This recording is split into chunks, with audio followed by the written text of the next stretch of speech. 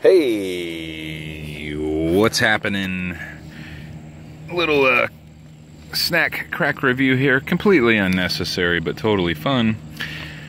Reviewing the Snappers original milk chocolate and also doing a little bit of versus the Snappers dark chocolate sea salt. And this ant is hanging out on my toe. I hope he doesn't bite me. Anyway, I'm hanging out here at the lake today, just chilling, relaxing, having a good time. What a great place to have a completely unnecessary and irreverent snack review. So hey, Snappers, right? Caught my eye. These are actually in a gas station, which it's great to see when brands expand. You know, I first came across these, I think probably like most people, like in a Costco or a Sam's Club or something like that. And I've only ever seen the dark chocolate sea salt ones. Never saw the original milk chocolate, so I grabbed a bag. And you know what? They were pretty good, but I was like, man, are they better than the other ones?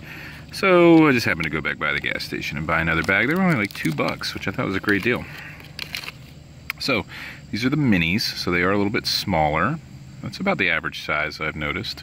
Of course, just a little pretzel covered in some caramel and some milk chocolate. And you know what? They're pretty good. And it's not a bad little size for $2. You know, I thought it was a great little alternative to a bag of M&Ms or something. But it got me thinking, like, man, which one's better? So I hadn't had any Snappers in a while, so of course I had to go back, and I think you can see by how many's in this bag versus how many's in that bag which one I think. And even with the camera like this, I think the real reason here is the salt.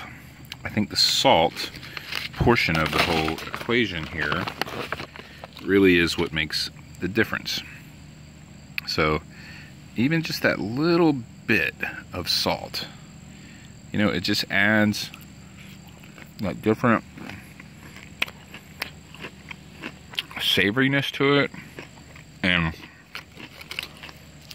you know, even though these are good, and this bag will definitely get finished, I have to say, of the two, that the dark chocolate sea salt wins. Now, not to say that if they would just put some sea salt on the milk chocolate, you know, maybe that would be even better. And why not? Why is it always the dark chocolate that gets the sea salt? I mean, come on. Anyway, hey, if you like the video or have any comments, comment down below. Like the video if you don't mind. And if you want to see some more completely unnecessary snack food reviews, just subscribe and have a nice day.